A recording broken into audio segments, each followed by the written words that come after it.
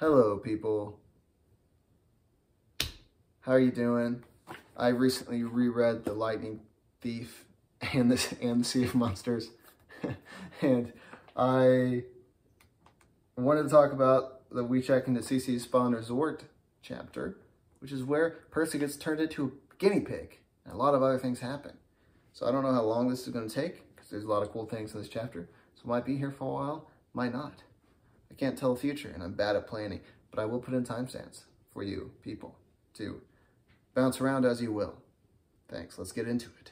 So first off, this chapter it really kind of shifts the book into a different gear. So far, we've had a lot of weird things happening with Tantalus, and then, Luke and the Princess Andromeda. We don't know what the heck's going on with him at this point, and they get, then Clarice just shows up in the river, right next to them on this, old, Civil War ship with a bunch of dead Confederates. Some weird shit is happening. But then, boom, literally, that little Civil War ship gets kablammed because Clarice thought it would be a good idea to drive it straight towards the gigantic, living, monstrous whirlpool and shoot cannons at it. And then they get plucked up by the Lady of Death up on the cliff, Hylla. So, yes, things was happening, but then kablam, Percy and Annabeth now alone in a lifeboat. As a good Percabeth shipper, not something that upset me.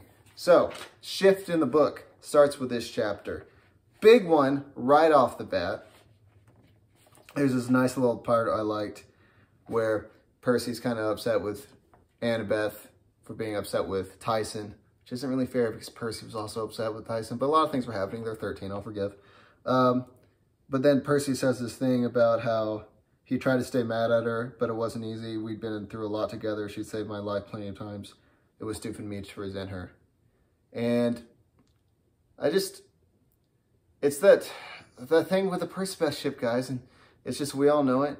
It got built so early and so strong, and just little moments like this that I love just show how strong it is. Before it was ever a relationship that we all adored, it was a friendship that was obviously going towards a relationship, but it was a friendship that was real and solid, even though they were both so young.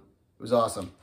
But anyway, shortly thereafter, a big moment here, Annabeth tells Percy about the prophecy a little bit, the Great Prophecy, in which a child of the big three will, either save Olympus or destroy it. And so that was just a big moment.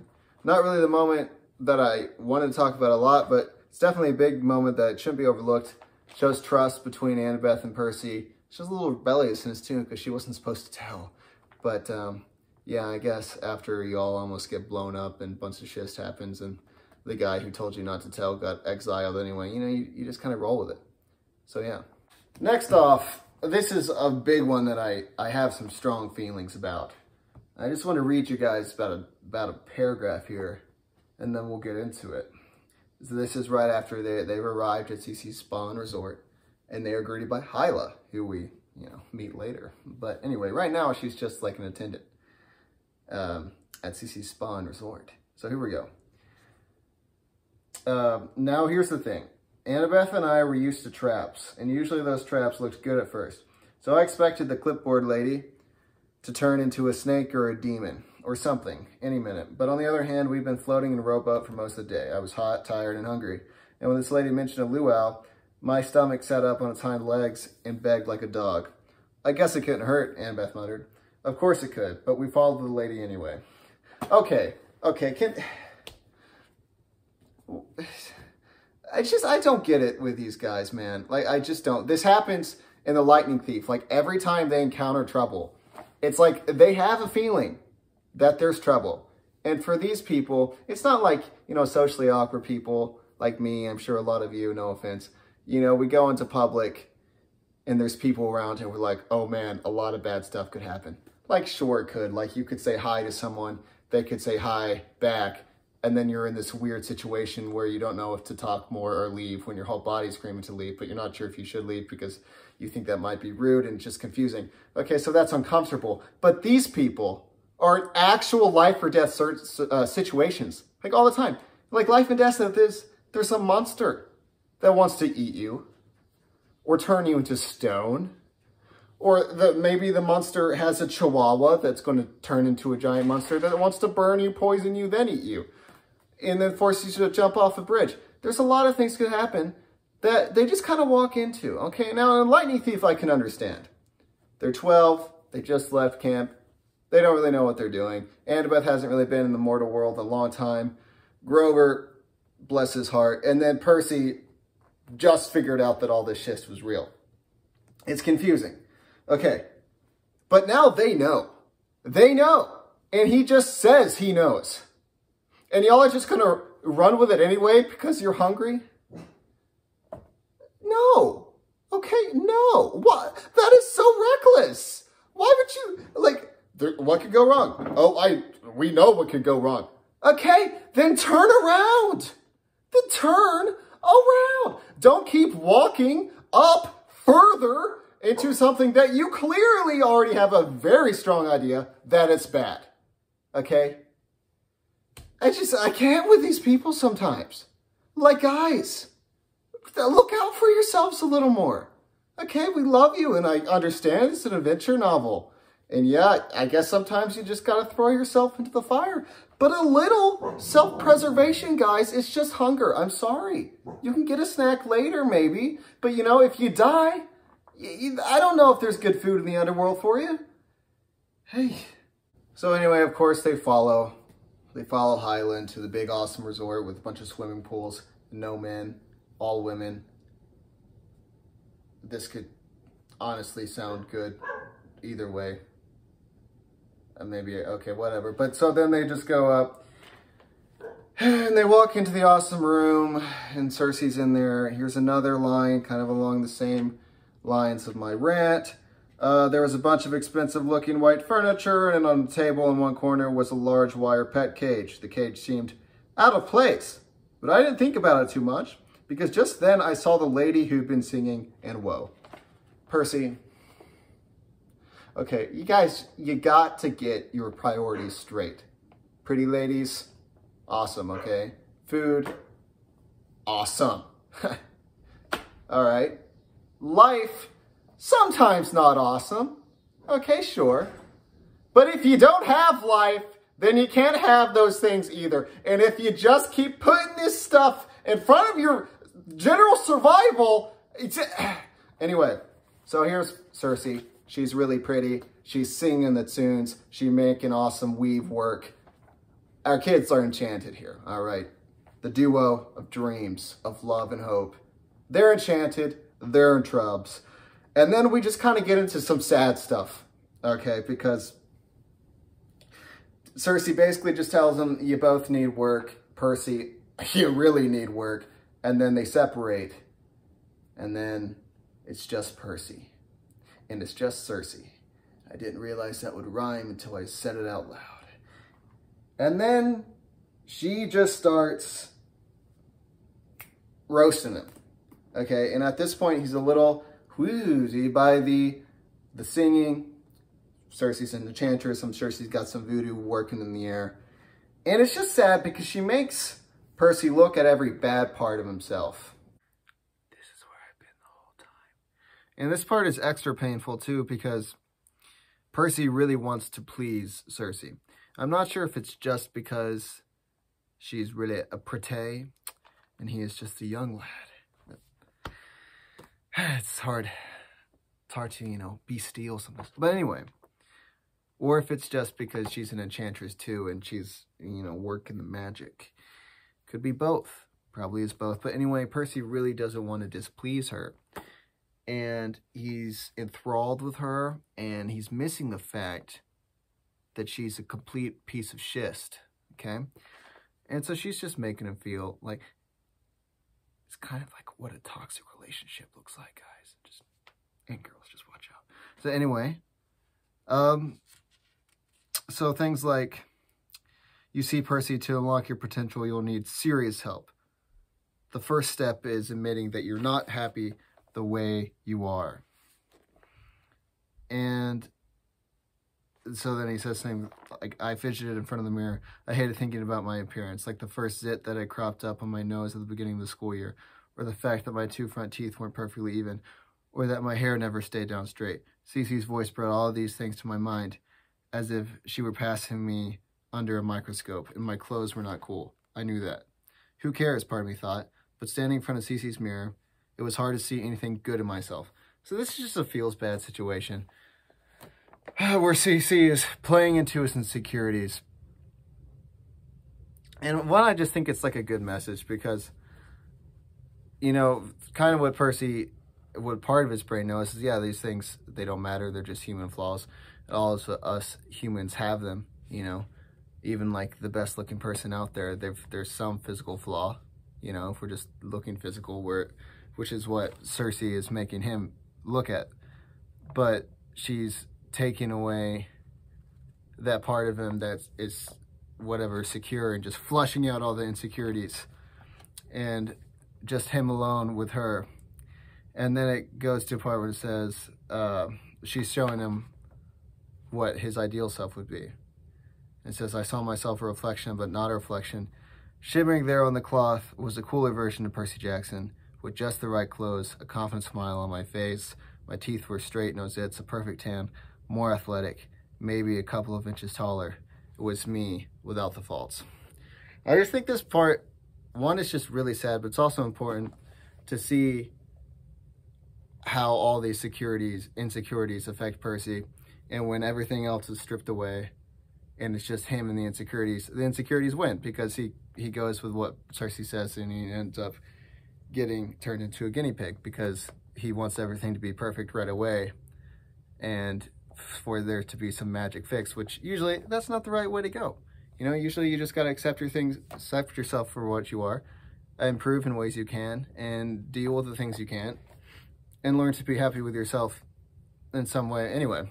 And, you know, Percy always has to deal with people's opinions of him, you know, like growing up with Gabe, people being jerks to him at school all the time. He never has this great relationship with people.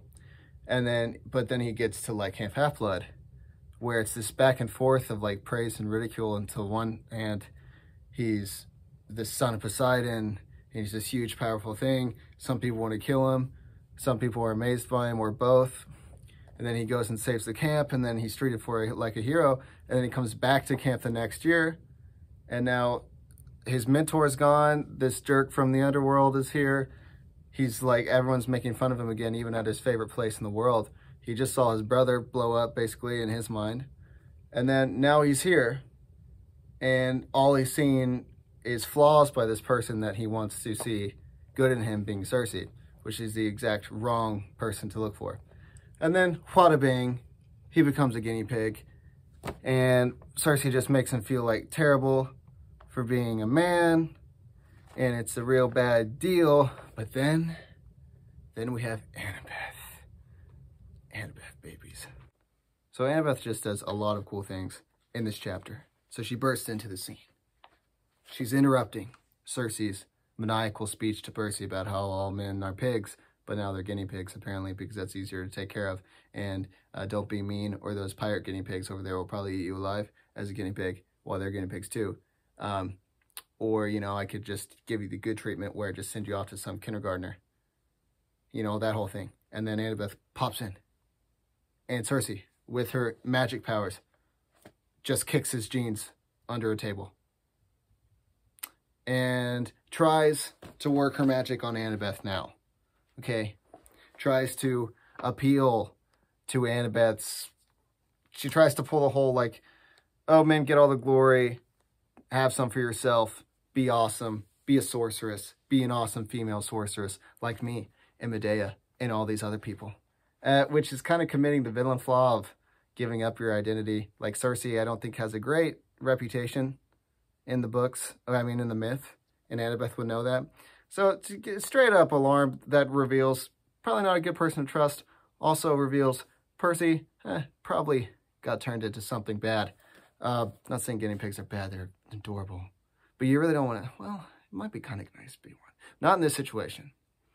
So, but the one cool thing that I really wanted to address is, like, we always applaud Percy for turning down immortality, turning down being a god, so he could stay and be with Annabeth. Just adorable, and it deserves to be applauded, deserves to be praised. But here, at the age of 13, Annabeth she's totally given an option to be an immortal sorceress. Let me see if I can find this same thing. Right here. Stay with me, Cece was telling Annabeth. Study with me. You can join our staff, become a sorceress, learn to bend others to your will. You will become immortal. And then Annabeth protests. She says, you are too intelligent, my dear. You know better than to trust that silly camp for heroes. Other things. Okay, so I get it's not the same thing as like being a god, but she's offered immortality with awesome magic power, living on this dope island with a bunch of swimming pools. Okay, and this is also, it's kind of like, very much like when she's offered to be a hunter in the next book. Like, no man, just power for yourself, and you get to live forever. But she doesn't even seem like remotely fazed by this. She immediately wants to know where Percy is, and then she immediately starts taking, shooting in her plan to free Percy. I just think it's awesome how, you know, she does it too. She turns down all these things to save Percy, to stay to the mission, to put others before her. Because Annabeth is just awesome. Okay. And another really cool thing is here, just the parallels that she has with Odysseus. Because, as you all probably know, in the Odyssey, when Odysseus and his crew come up onto Circe's island, the crew is dumb, and they get turned into pigs. And then Odysseus goes to save them, and Hermes gives him some leaves or whatever that make him immune to Circe's power, so then he can go into Circe's, you know, wherever, like, house or whatever, and be like, yo, what up? And she's like, okay, cool, yeah, like, drink this. Why aren't you turning into a pig? Haha, because I have Hermes stuff. Knife. Unleash my friends. That's what happens with Odysseus. And that's exactly what Annabeth does here. She uses her tactical skills to get Circe out of the room. Locates Percy's pants. Takes the multivitamin. Looks into the cage of guinea pigs. Which one's Percy? It's probably not that little clean one. There's a bunch of dirty ones right there. Which one could it be? Anyway, doesn't have time to do anything because Circe's a liar and didn't give her a full minute. And then she comes in thinking she's all awesome, right? Because she's a big bag sorceress with all her other sorceress friends. And she thinks she can just bully Annabeth now because Annabeth turned down her offer, you know. I think she can just turn her into a shrew. No, because Annabeth already had Hermes multivitamins, which brings in one of the best lines in all of the series. Where is it? Oh, yes. Curse Hermes and his multivitamins.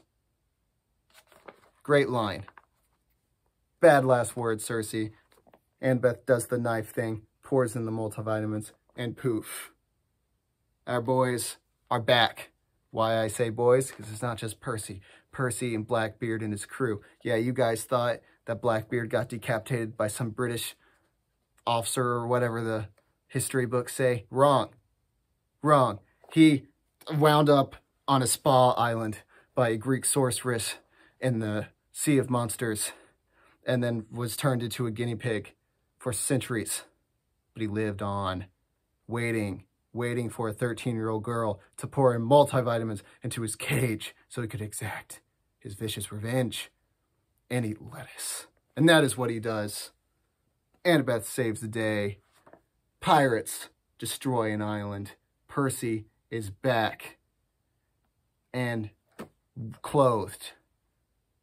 Because apparently when you multivitamins, not only turn you back to human, but it takes your clothes that were on the floor and puts them back onto you.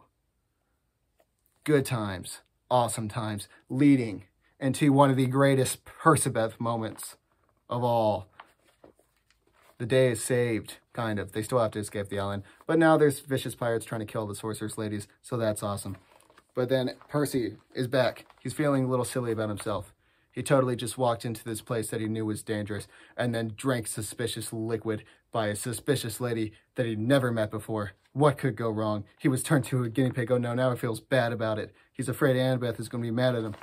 But what instead happens, you may ask? What happens? Annabeth sheathed her knife and glared at me. Thanks, I faltered. I'm really sorry. Before I could figure out how to apologize for being such an idiot, she tackled me with a hug, then pulled away just as quickly. I'm glad you're not a guinea pig. Me too. I hoped my face wasn't as red as it felt. She undid the golden braids in her hair. Come on, seaweed brain, she said. We have to get away while Circe is distracted. Boys and girls, there's just some things in this life that is pure. And Annabeth totally owning Circe. Percy totally getting owned through his insecurities, showing he, despite being the son of Poseidon, despite having this despite having this literal godly blood in his veins, besides being the hero of prophecy, he's still vulnerable. He gives into that vulnerability. He's totally owned, but he's got Annabeth, his friend, future girlfriend, but still always going to have his back.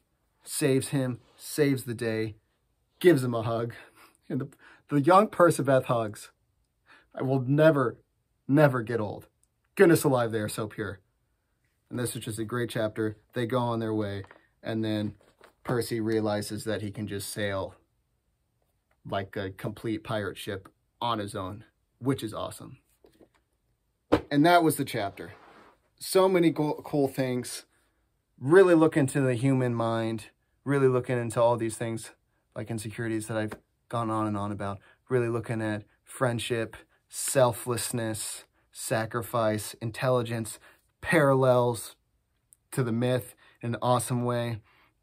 Also, Annabeth has so many parallels with Odysseus in this book, because the next chapter she has hubris, which is the same fatal flaw of Odysseus. It's a really cool chapter, really cool turning point in the book, really good like staple in the Percabeth relationship, and it's awesome. So thank you guys for listening.